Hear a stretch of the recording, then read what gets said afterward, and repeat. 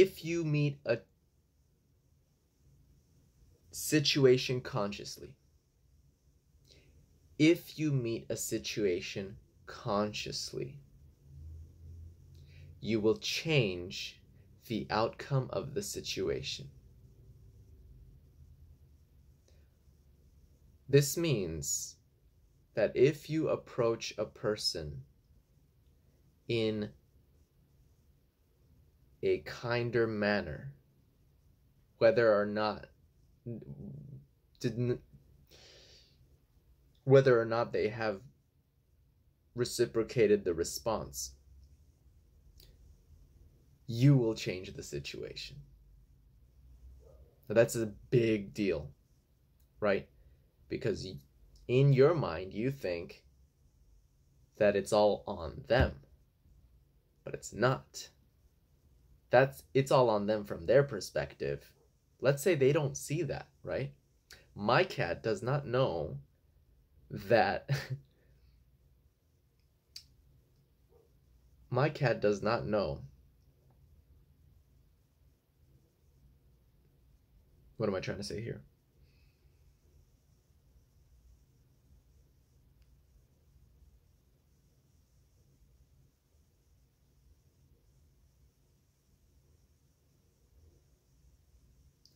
So as you saw earlier in the video, when I pet my cat a little bit roughly, he turned around and bit me on the hand, right? Pretty hard. But then I stopped and I started petting him more gently because I approached the situation consciously and I realized, hey, he doesn't like this. He doesn't like that, right? And instead of blaming him for biting me, I decided to change the way I was petting him. And what did he do? He sat there and enjoyed me petting him.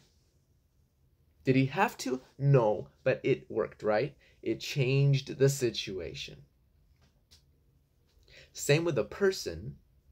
You approach them in a rude way, they're gonna bite you. They're gonna respond in a negative way depending on their level of consciousness. Now, if they're super conscious, they're probably gonna respond in a loving way. And they're gonna change the situation, because then you're gonna be like, oh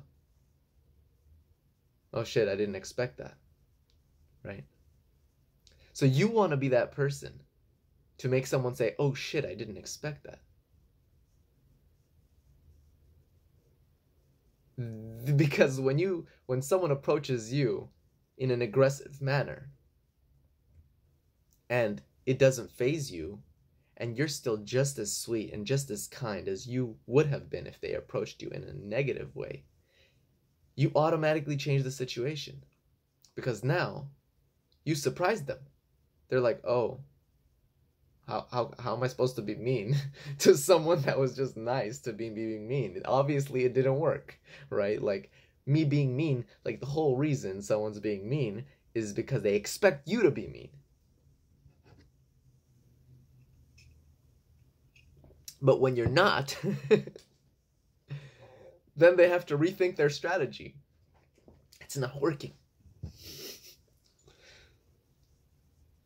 so to speak. Maybe they don't have a strategy, but in a way, they're expecting a result. They're expecting people to be mean, and so they're being mean. It's like a defense mechanism, right? Like, attack first, right? Attack first. The best defense is what's that saying? The best defense is a good offense, right? So just attack first, so then you get the first blow, right? Now what happens if the other person is like Bruce Lee? He's like water. He just goes right through him, and he just flows with it. Doesn't bother him at all. It doesn't hurt him at all. You throw your biggest strike, just, and he's just like cool, calm, just water. Doesn't affect them. That'll shock the shit out of you, right? There's a story of someone who spit on Buddha's face. And he just wiped it off. The guy couldn't sleep the next night, the night after.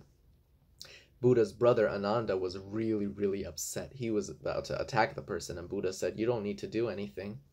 I'm not upset." The guy came back and fell at his feet after not being able to sleep for a few nights and begged him for forgiveness. And Buddha said, there's nothing to forgive because I was never upset. That's true power. True power.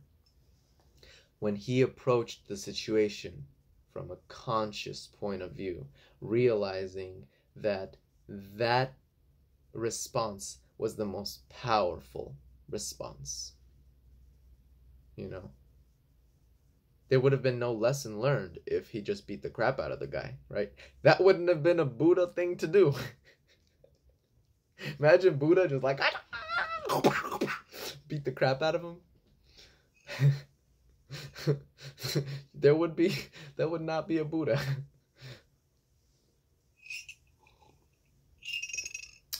So, meet the situation consciously, you change the situation.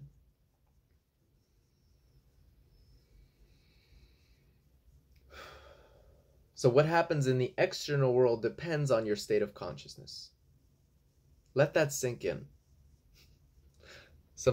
These are all Eckhart Tolle. This is Eckhart Tolle talking right now through Marat. What happens in the external world depends on your level of consciousness.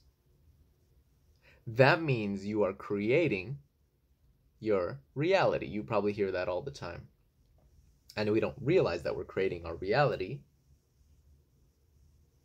because we think that things happen out there and then, you know, we're getting affected. We're like, oh shit, oh, dodge that one. Oh, we're playing this game. Like, but actually, things are happening here and they're being reciprocated. Reality is reciprocating everything. Our responses, our reactions, it's reciprocating them. Now, of course, it's doing this with everybody, so it's like a giant game. But you directly impact your own reality. Because your consciousness is directly connected to the situation.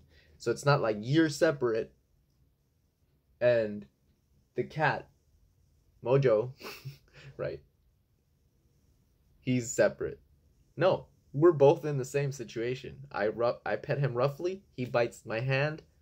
If I got mad and I smacked him or like punched him or something, then the response would change. He would either bite me harder or he'd run, you know, depending on the dynamic of the situation.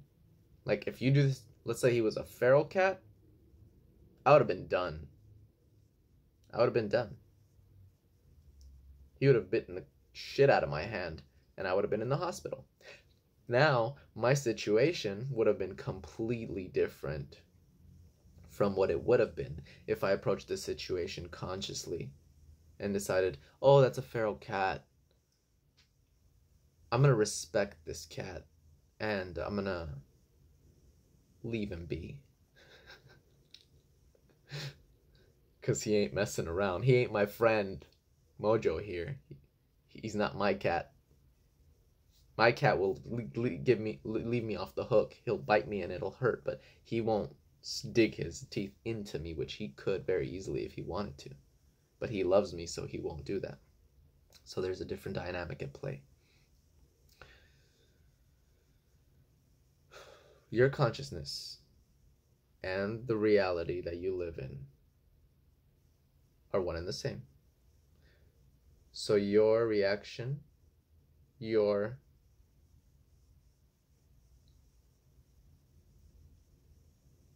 response to the situation directly affects the situation. I hope this is making sense. Once you realize that you're not at the mercy of the situation, but its own creator, you begin to change external reality by being present, and sometimes taking the proper action.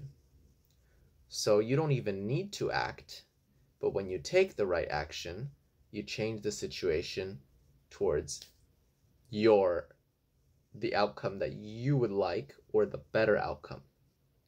Even if you don't like that, but it's the right outcome, you will move it towards the correct outcome, because you don't think in terms of selfishness. You think in terms of what's best for everything, everyone.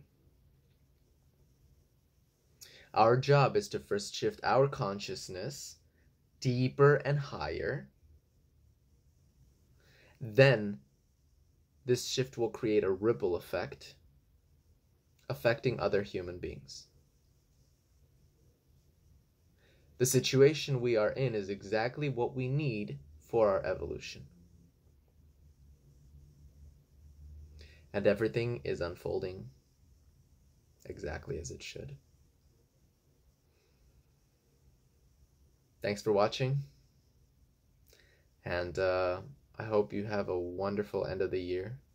It's been a difficult one, but also I think I've learned the most out of any year. And I have this strong feeling that every year I will be learning more and more in different ways. But I can feel myself consciously becoming deeper and becoming more aware than I've ever been. More loving,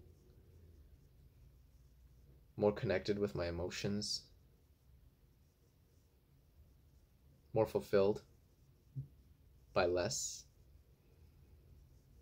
Even though my outside circumstances have been really, really challenging in the last year, and they still are, I'm looking at everything in a very positive light, and I'm seeing the big picture slowly, very slowly. And I'm smiling because I'm enjoying the process of discovering who I am. And I hope you do the work too. And I hope we can connect more. Keep living, loving, and leveling up. And seize the moment to give you enough. Much love.